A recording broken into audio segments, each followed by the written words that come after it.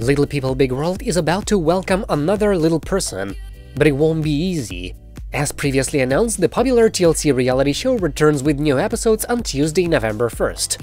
And now, as previewed in an extended trailer first posted by People magazine, we can confirm that at least one significant development that will be featured this fall will center around Tori Roloff giving birth.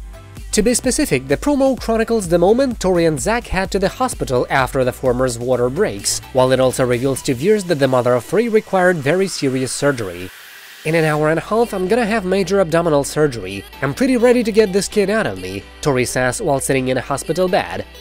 The footage then depicts Roloff lying down during the procedure as she nervously repeats "oh my gosh" over and over and over again. Yikes, huh?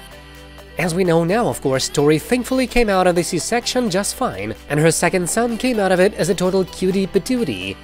"Welcome to the world, sweet Josiah Luke," the Roloffs posted on Instagram in late April alongside a video of their newborn napping, adding of the newborn at the time. "You surprised us all by coming early, but also the wait felt like a lifetime. Best birthday present ever." Elsewhere in the trailer, meanwhile, young Josiah is seen hanging out with the rest of the family, including Tori and Zach's other children, daughter Lila and son Jackson, as well as Matt Roloff, Amy Roloff, and her husband Chris Merrick. "Everyone's met Josiah, but we don't have plans for Karen to meet Josiah," Zach admits in a confessional about Matt's girlfriend Karen Chandler. Like they still think they did nothing wrong. This is a reference, of course, to Matt's decision to sell the farm and to Karen's alleged role in pushing him to do so. Karen tells other people that she's waiting for our olive branch, Tori adds in a confessional alongside her spouse. That olive branch? The dove took it to another island, I don't know. Tension has been high between Matt and his kids for a while now.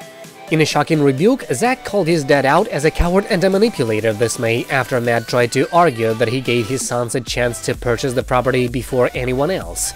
"My dad is manipulating the narrative," Zach said back then. As for what lies ahead, let me just remind you the synopsis.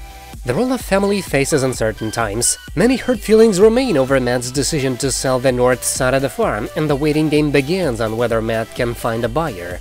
Zach and Tori are settling nicely into their new house in Washington, but there's no time to relax because baby number 3 shakes things up by coming early.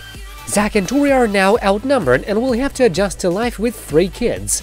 Matt puts his dream house into overdrive because his plan is still to marry Karen and move in and enjoy his retirement. Amy and Chris are loving their first year of married life, but find themselves caught in the middle of a cold war between Matt and Zach's family. Will Matt and Zach's rift heal so that the Roloff clan can come together?